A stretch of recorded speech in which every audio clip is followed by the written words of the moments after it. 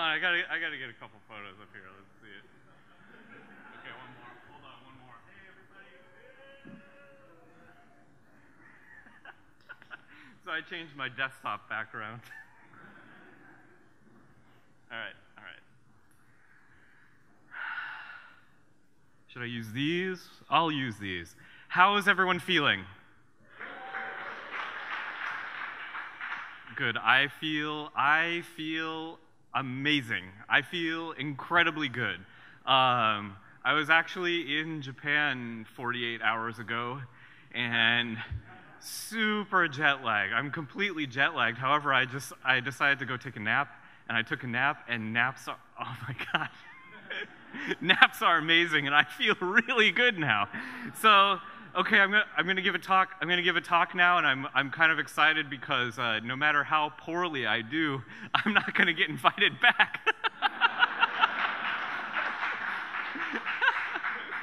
In fact, I'm gonna make a huge faux pas right now and get my clicker out. It's in my bag. One sec.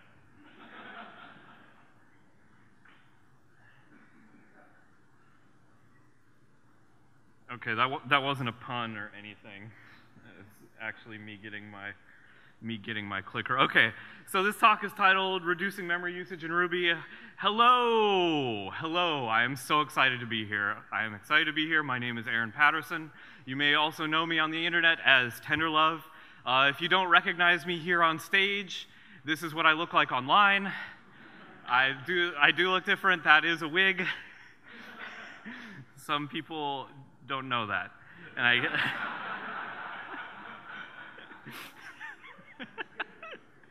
Aaron, you've cut your hair, yes. I sure did. I work for a tiny startup company called GitHub. You may have heard of it. It is the only legit company I've ever worked for. I love using Git, but I will not push it on you. Yes. So I use these puns at every conference now that I have started working for GitHub.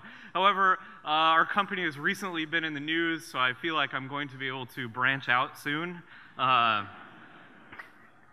In fact, I think that this will open a lot of doors for me. Did I say doors? I meant to say windows.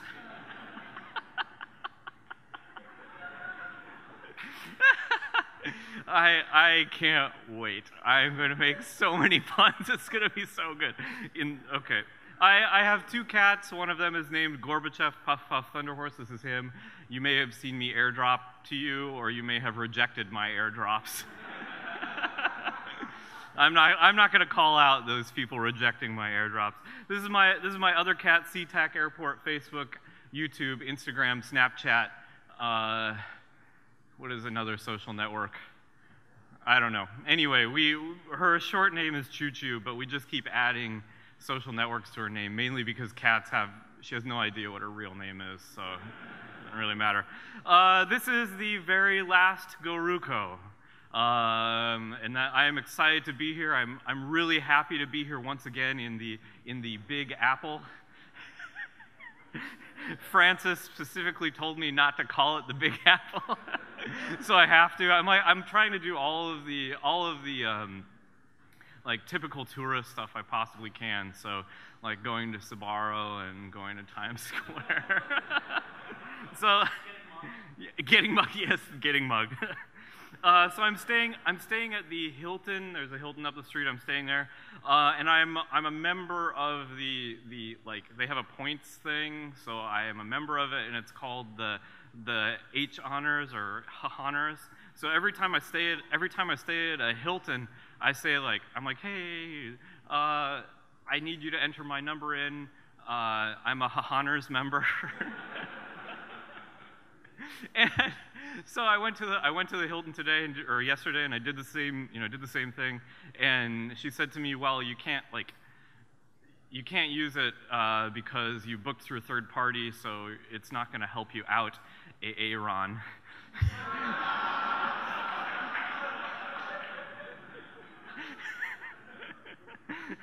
So that was my experience at the Hilton yesterday.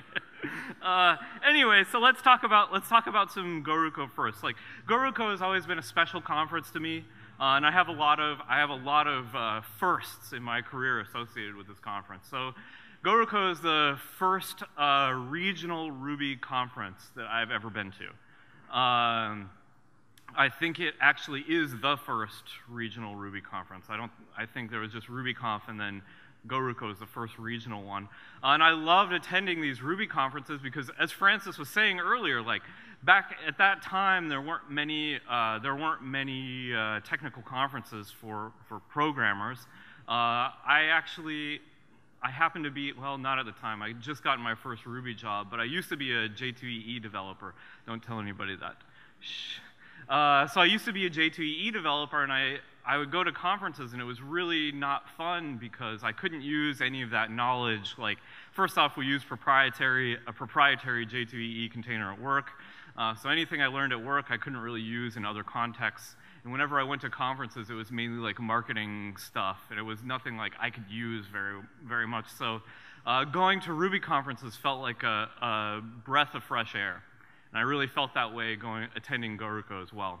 So GORUCO was also the first place where I made a talk proposal. It's the first conference I ever proposed to talk to, and it was also the first conference to reject my talk proposal. But here I am today, delivering the last keynote at the last GORUCO. So this is it's a huge honor to me. It really is, and I want to say thank you to the organizers. Thank you for all of your hard work. Please give them a round of applause. They deserve it.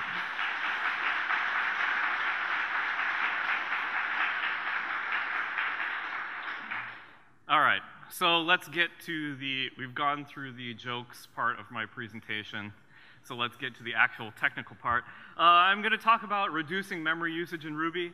And I'm actually going to talk about two patches that I wrote for Ruby for reducing memory usage. We're going to talk about loaded features cache, and we're going to also talk about a thing which I call direct iSeq marking. And we're not going to look at the code so much as the techniques that I use to find these optimizations and how to actually derive these particular optimizations, because I don't think that the patches themselves are that interesting. I mean, they're interesting from the perspective of, yes, it reduced the amount of memory that we use, but I think it's more interesting for us to learn how to make those, learn how to find those things, because we can use that knowledge in different contexts and maybe in our own applications. So the first thing we need to do when dealing with memory is being able to figure out what our memory usage is. And MRI, Ruby, is written in C, or C Ruby is written in C. So we need to be able to find memory usage in C-based programs. And there's two ways that I typically go about finding memory usage in C-based programs. And the first way is not very good. It's a very bad way of finding memory issues, and that is reading the code. I think this is the worst way to find a memory issue in your program, but sometimes you have to read code, so I do that. The other thing that I like to do in C-based programs is what's called malloc stack tracing. And in Ruby, we actually have two different types of allocations. We have allocations that are made with the garbage collector. We have to worry about allocations made with the garbage collector, and we have to worry about allocations made with malloc. So we need to worry about GC or allocations in the GC or allocations in malloc. And of course, GC memory is also allocated with malloc, but we have tools in Ruby to help us inspect Ruby objects. So in this case, it's not as interesting to me. We could use these tools, for example, are object space. If you look at the object space API, that's built into Ruby, or the allocation tracer gem. These are both useful ways for us to inspect memory, Ruby-based memory, so when we're looking at Ruby objects and whatnot. But if we need to find things like array bloat, which I'm going to talk about later, then we need to use lower-level C-based tools. So one of my favorite ones to use is what's called malloc stack logging. This tool is only available on macOS, but there are equivalents on other operating systems as well. So I'm going to show you how to do this on macOS, but you can definitely reuse this knowledge on Linux. And oh boy, I don't know about Windows.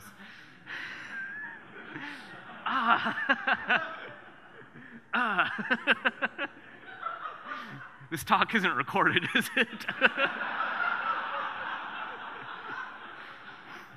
Okay, moving on.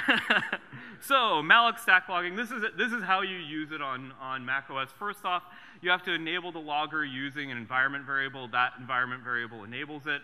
And in this particular case, what we do is I'm booting up a simple Rails application, so we're profiling a Rails app. We print out the PID, we clean up any garbage because we're not really interested in any live garbage, and then we pause the process. The reason we have to do this is because we're going to, in a different terminal, get heap information from the process. And when we start a process, I can't remember what it's called, but the addresses where things are allocated is randomized, so we have to profile live processes so that we know the addresses of things. So start this up, pause the process, and then in a different terminal we dump these malloc logs using this tool called malloc history. So we use malloc history, we give it a PID, and in this case we can say all events, which means I want to know about all of the allocations and all of the frees that happened in the process, and then we dump it out to a log. But you need to make sure that you have some disk space, because this is just a very, very basic Rails app. If we look at the log for that, it's actually a little over 6 gigs. So you need to have some room on your hard drive when you're using this. So if you look at the log file, it looks like this, where we have basically an allocation. It says alloc at the very beginning. That tells us what the allocation is. And we have a memory address, so we know where it was allocated. We have a size, and then we have a stack. And in the case of the free, we have similar information. We know it's a free, we know what address was freed, and we know the stack where it was freed. So we can actually, if we process these logs, we can reconcile live memory within the application at any point in time, basically. So this is an example program to reconcile that data. So since we have a record of every malloc and every free while the program is executing, we can know a few things. First, we can know how much memory the program was using at any point in time. So we have a history of the entire time the program was running.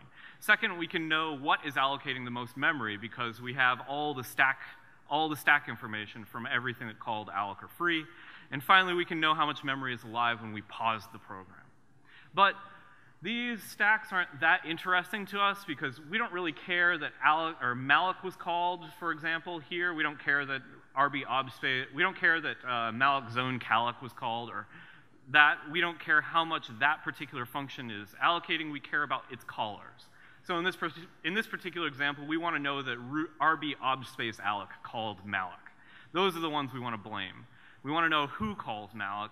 So basically, all we have to do is modify this previous program to just look at the caller of that malloc call. And if we do that, we can get an idea of who the top allocators are in our program. So here's an example of, this is just some sample data. We know that 16% of our Rails boot is used, booted process is used by RBASD new node. So we can go inspect that function and figure out what is actually allocating all that memory. So in this case, we combine the two techniques of malloc stack logging, instrumentation plus reading the code. So we instrument the process to find where we're using up memory, and then go read that function to figure out how we might reduce the memory. So now that we know how to find where our program is using memory, let's talk about the improvements that I made. The first one I want to talk about is a loaded features cache. I made an optimization to the loaded features cache, and in order to talk about this particular optimization, I want to talk about a shared string optimization. This is just a general optimization. So for example, we have a string in Ruby, this particular string here at the bottom. This is the Ruby code to generate those strings, X, A, and B. Strings in Ruby are actually backed by character arrays in C. So we have a Ruby object that points off to some character array in C. Now, because of that, what we can do is we can say, okay, well, the X variable points at the head of that, and so does the A. Even though we duped it, we have two Ruby objects, but they both point at the same string. And the B object, in fact, it can point into that string and say, okay, well, I'm slicing from A to the end. So in this case, we have three Ruby objects that all point to the same C string. So this optimization works because Ruby strings are implemented using C character arrays. Now, unfortunately, what this means is that we actually have to use the string all the way to the end. We have to go all the way to the end of the string in order to share them. So here's another example. Let's say we have this X variable and we take a slice from it, but we don't slice all the way to the end. In this particular case, what will happen is we have to get the first couple characters and make a new string from it. And the reason for this is because C strings are ended with a null byte. So we have to have that null byte at the end in order to know whether or not it's actually a string. So the shared string rule is, and there are a few caveats to this particular optimization, which please come talk to me later. I love to talk about this, and we can get into the fine details, but just imagine this for now. Shared string rule is always copy to the end if you can, and we will use this, we're going to use this optimization to reduce memory usage with loaded features cache. So what is a loaded features? What is this thing? It is a global variable that is basically a database of everything that has ever been required in your program. So if we look at this array, it's basically an array. If we dupe the array, require some new file, and then take a look at the difference, we'll see that it has this new foo variable in it. So it has a list of all the things that we ever required. Now, one behavior of Ruby that I'm sure we're all used to is that if you require the same file over and over and over again, it only requires it once. So this particular program is only going to require the foo file once. Now, Ruby uses that loaded features array in order to determine whether or not something has been required already. Okay, so an annoying thing is what is the same file? What does this mean? This is actually kind of a complicated problem. If we take a look at this, these are all actually requiring the same file. So you'll see that the arguments to require are different in each of these. But these all try to require exactly the same file. So we have to have some particular heuristics about the parameters sent to require. Now, a problem with this technique, this loaded features cache, is that doing an array search is slow. If we have to search that array every single time we require a file, the boot time of our process is going to get really slow doing array searches. So array search is slow. So what we need to do, in order to speed this up, Ruby generates a cache of possible parameters that you could pass to require. It's basically optimistic. It says, okay, I've figured out the file that you're trying to require. Now I'm going to create a cache of things that you could possibly send to require that may be the same file. So what that cache generation looks like is, let's say we require this file abc.rb, we'll generate a cache that looks something like this, where these are all the possible parameters that could have been used to require that particular file. Now we have kind of a fast way to look up those files in the loaded features cache. If we look at the cache structure, it looks something like this. We say, okay, well, that file points at index 2. So all these possible parameters point at index 2. And when somebody calls require, if we get a hit in that cache, we can go look at that index and figure out whether or not it's actually the same file. So there's a function for generating these keys, and this is what the function looks like. You don't need to read it too much. It's actually written in C, but I converted it to Ruby because this is a Ruby conference, not a C conference. So let's look at how the actual algorithm works. The way that this algorithm works is, let's say we require ABC, this string, abc.rb. First, we start off with 2 pointers that point at the very end of the string. Then we move one pointer back to the first period. Then we move the other pointer back to the first slash. From here, we're able to determine our first 2 keys. The first 2 keys go from the next character to the end of the string, and from the next character to the next pointer. So in this particular example, we'll end up with c.rb and c as our 2 cache keys. Then we move the pointer back again to the next slash and repeat that process, so we end up with 2 more keys. We move the pointer back again, we end up with 2 more keys. And we keep scanning until we get to the very end. So this is how we end up with all of these keys.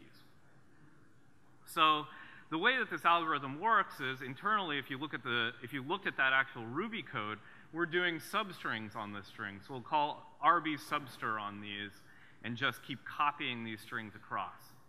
Now, what this means is that we'll actually end up with multiple C character arrays. This is the structure that it'll look like. We end up with 8 Ruby objects that point at, 5 different C character arrays. So the other problem is we have to call malloc to allocate all of these. So one technique we're going to do is reduce mallocs with that shared string optimization we talked about earlier.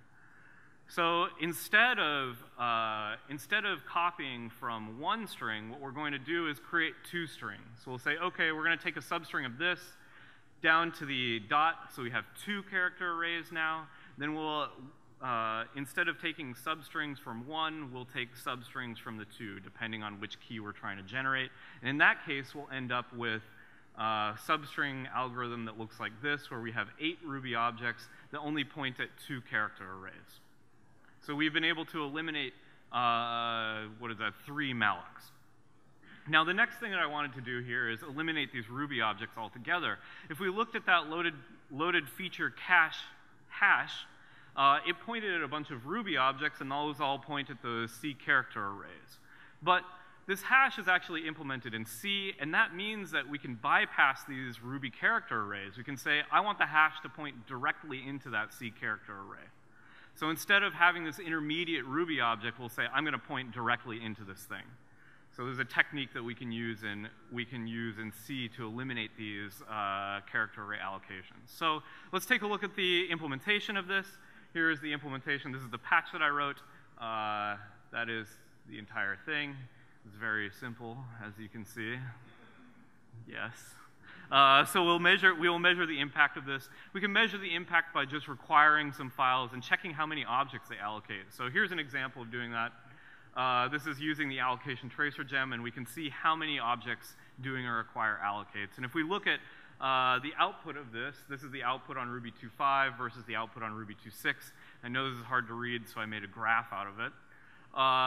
The green bars are Ruby 2.6, the blue bars are Ruby 2.5, and you can see here that we've been able to reduce the string allocation by about 50%.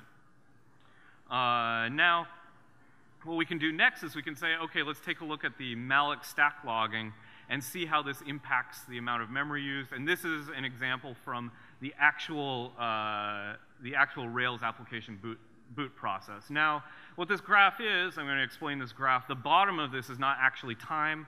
The x-axis is actually sample number. So every time we call a malloc, we consider that to be a sample. The y-axis is the total amount of memory at that particular sample time.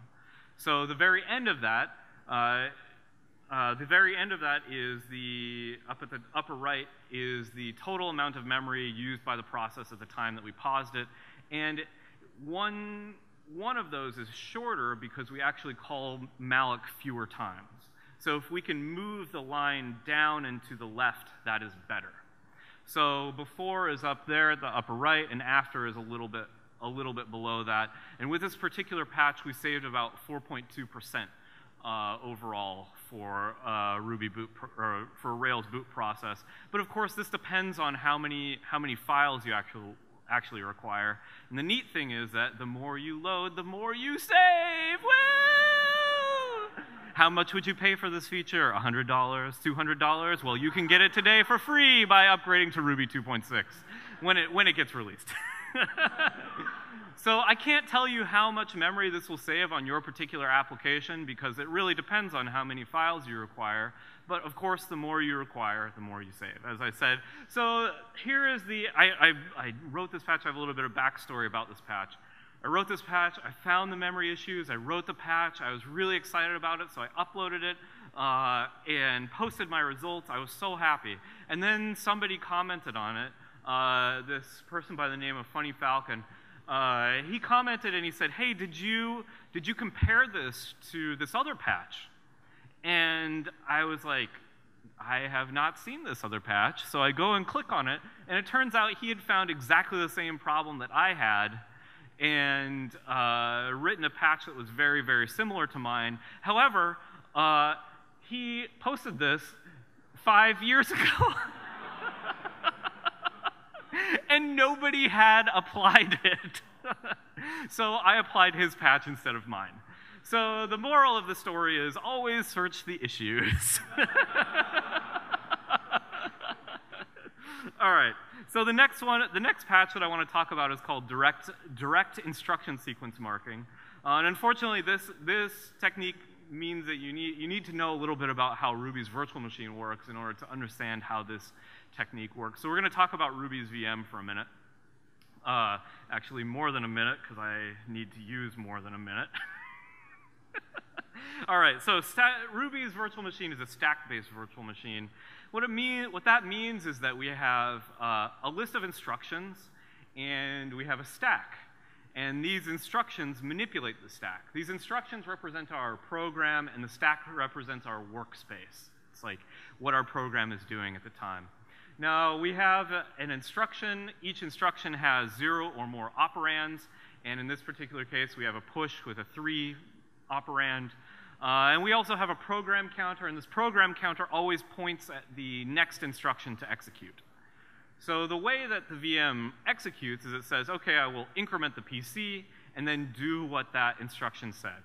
So here we push 3 onto the stack. Next, we push 5 onto the stack. And then we add the 2 and push that onto the stack, so we get 8. But how do we get instructions? The way we get these instructions is by compiling our Ruby code. Our Ruby code gets compiled before it's executed, and that compilation process results in instructions.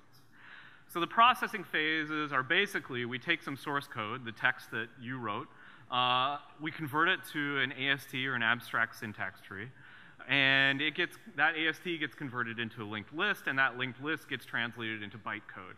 So we can roughly divide these steps up into essentially parsing and kind of compiling the code. Optimizations to your Ruby code are done here during the linked list phase, and that is because linked lists are a bit easier to manipulate than the AST is. And then finally, our product is the bytecode. That's the final product that we want, and that's what we actually execute.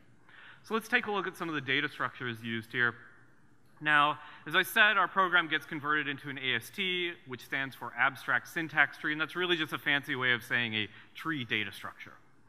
I'm not sure why it's called abstract, because it is a very concrete tree. All right, so first off, we take our Ruby code and we convert it to an AST. So our plus operand, or our plus operator, is represented by a node, and it has 2 children, the 3 and the 5. And what's neat is these nodes are actually represented internally as Ruby objects. This is going to become important. They're represented as T-node objects. Now, next we take those T-node objects and we convert them into a linked list. And we do that by walking the AST. So first we visit the plus node. The plus node has some children, so we have to go visit those children before we can finish processing the plus node. So we visit the child. We visit the child, and 3 has no children, so we add a node to the linked list, which is our push instruction for 3. Then we go to 5. We add a linked list node for push 5. Then finally, we're done processing the children for plus, so we add a plus linked list node. So we end up with a linked list that looks like this. Here is kind of the C code converted into Ruby. It's essentially just a recursive procedure for processing these AST nodes. So the next thing that we do is we apply optimizations. However, I am going to hand wave over applying optimizations. Yes, visual pun, yes. So I'm going to hand wave over applying optimizations because we're talking about memory optimizations, not actually speed optimizations here. So imagine that we do our optimization pass. We start out with a linked list, and essentially what the optimization pass does is take that linked list and convert it into another linked list that is an optimized version of our code. So since there's nothing to optimize here, we will just call this the optimized linked list now. Yay, we did it. Our code is optimized. Woo! All right, so before we get to talking about bytecode, let's talk about what is bytecode? What is the bytecode that's executed by the virtual machine? Now, this bytecode is actually just a binary representation of your code. It's a binary representation of the instructions and operands that is going to execute, and it's literally just a list of numbers. It really, truly is a list of integers. And this will be important a little bit later. So what we do to get this list of integers is we walk that linked list. We say, okay, well, I have a push instruction here, push 3, so I'm going to need to convert that into some bytecode. And we'll say that the push instruction is represented by the number 1, 2, 3, and the operand we'll just say is 3, the number 3. Same thing for push 5. We represent that push as 1, 2, 3, and then 5, and then maybe add we represent as 4, 5, 6. So this is how we end up with our array of instructions. Now, what's another interesting thing about this is, as we said, these linked lists, these are also Ruby objects, represented as T nodes. Over here, the bytecode is also a Ruby object. It is called an IMEMO object. So it is represented internally as a Ruby object as well. So we can make a simple VM using this knowledge. All we have to do is we have to know, okay, well, we just have instructions and a PC, and the PC walks those instructions. But a difference here is that this, okay, I messed up my transitions.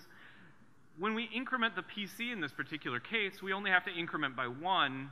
But if we look at our instruction sequences, we don't have an array of arrays, we have an array just of numbers. So we may have to increment the PC more than 1. So in this particular example, we need to increment our program counter by 2 in order to push 3 on the stack, and then we need to increment it by 2 again in order to push 5 on the stack, and then we only need to increment by 1 in order to do our add. So let's write our VM. This is a very simple implementation of it. Just a loop that all it does is executes that bytecode, pushes things onto the stack, etc. And right here we have an extra increment to our program counter. So we have a very simple VM here. So we know how compilation works, we know how the VM works, and I think that this is a really good accomplishment for us so far. So let's do one more program, and then we'll look at a little bit more details of the VM. In this case, what I want to do is I want to manipulate a string.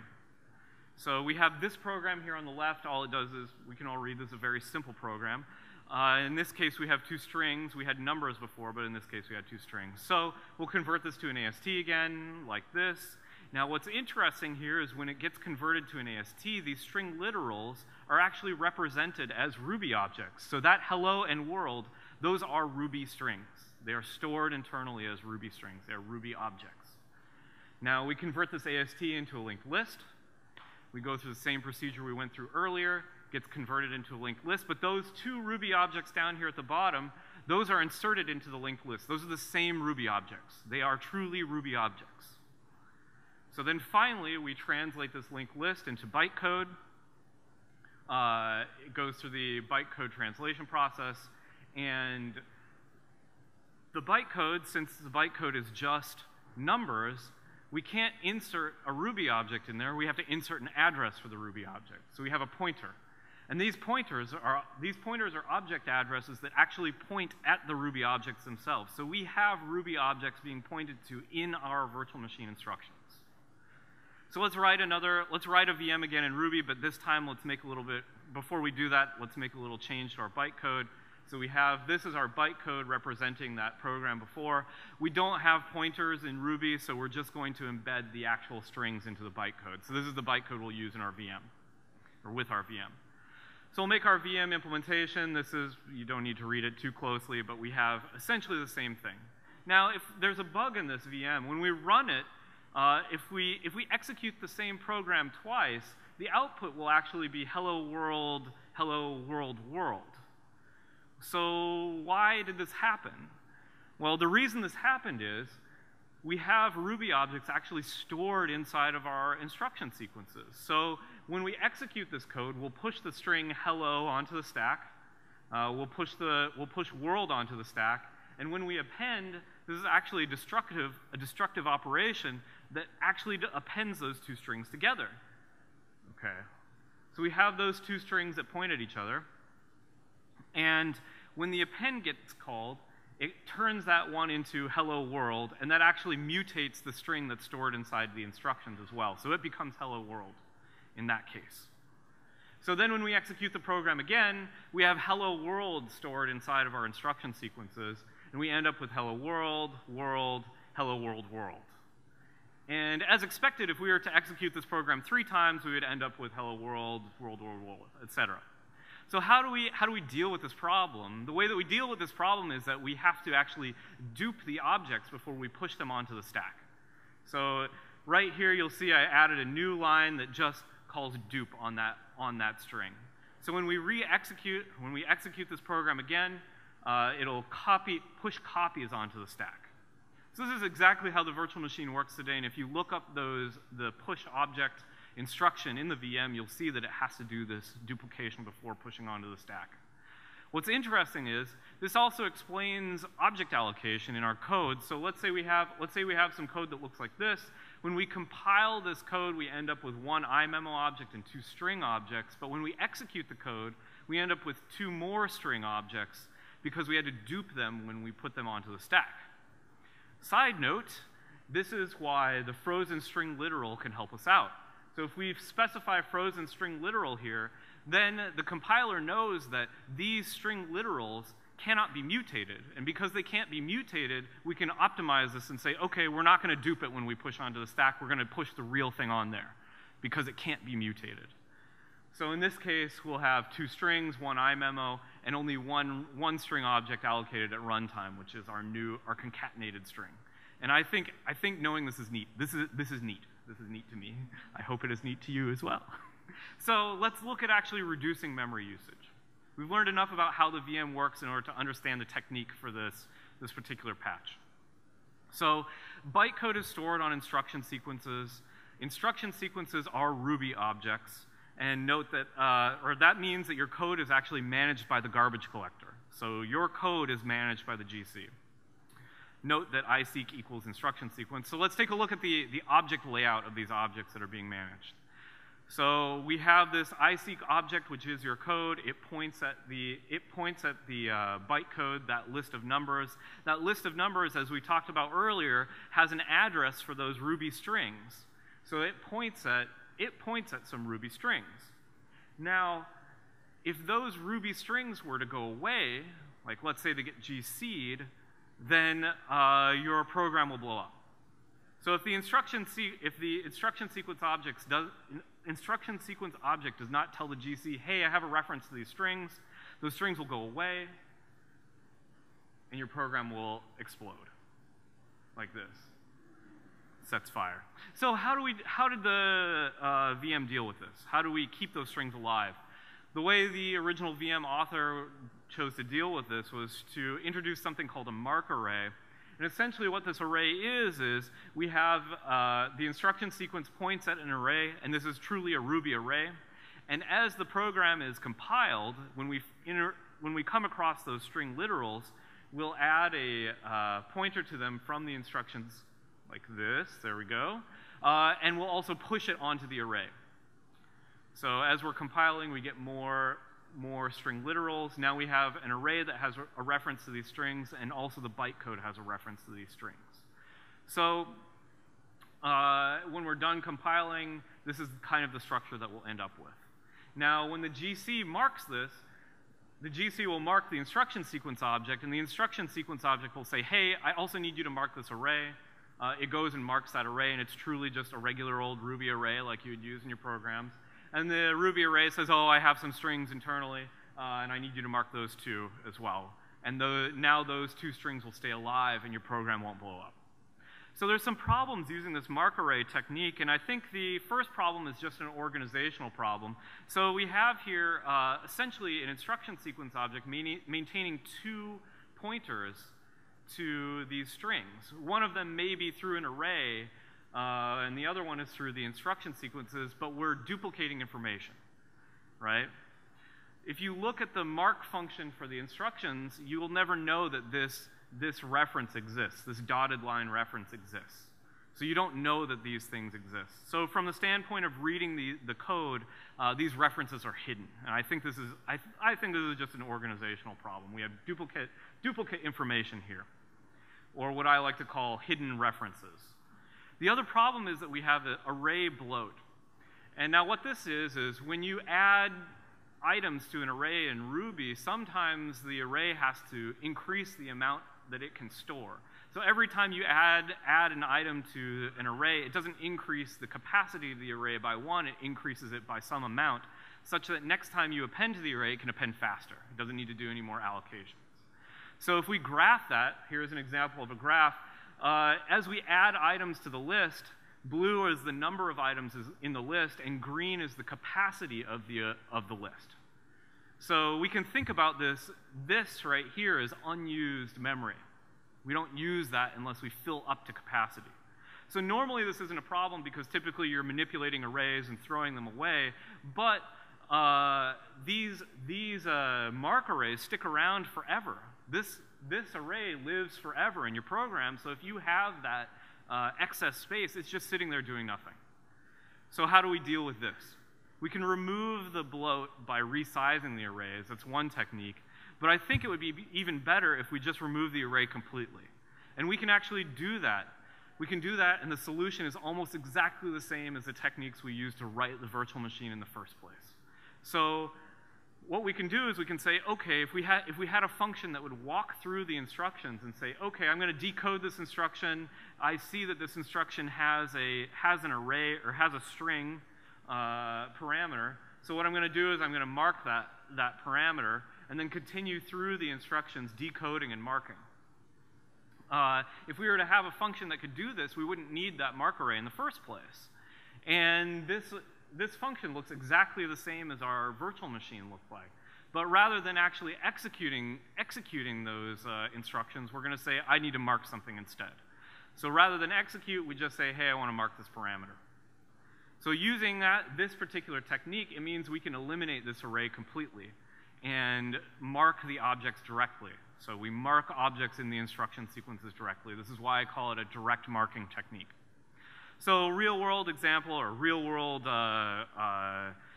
impact of this. Here's a basic Rails application. Along here at the bottom, those are the different types of objects that are allocated when you boot the application. And green is Ruby 2.6, blue is Ruby 2.5, and you can see that we have an array reduction, a reduction in the number of arrays allocated when you boot your Rails application. In Ruby 2.5, we allocate about 35,000 arrays. Ruby 2.6 is down to 8.5 thousand. And overall, this is a 34% reduction in the number of objects made at boot. Oh, thank you. No, stop. This isn't that good. It's okay. I mean, it's nice. But the problem is, even though we've reduced the number of objects by 34%, that doesn't mean the amount of memory that your program uses reduces by 34%, because there's a bunch of other crap in there too. So if we use the malloc stack logging stuff that we were looking at earlier, we can see what the actual impact of the total memory usage is. And this is almost exactly, this is the same graph we looked at earlier, but using this patch rather than the loaded path cache, whatever we talked about earlier, that thing. So this up here is before that red line, and down here the green is after the patch is applied. And that means that what this means is our process memory is reduced by about 6%. Now, of course, this actually depends on how much code you load, and the more you load, the more you save. Yeah! How much would you pay for this feature? $50? $100? You can have it today for free by upgrading to Ruby 2.6. Woo! So this patch is here. You can take a look at it if you want to. Now let's take a look at the actual code itself. This is a patch. It's actually very, very simple. It is that long. All right, so conclusion. Let's wrap this up now. We learned about virtual machines. We learned about memory management. But I think most of all, we learned about ourselves. Upgrade to Ruby 2.6. Thank you so much for having me.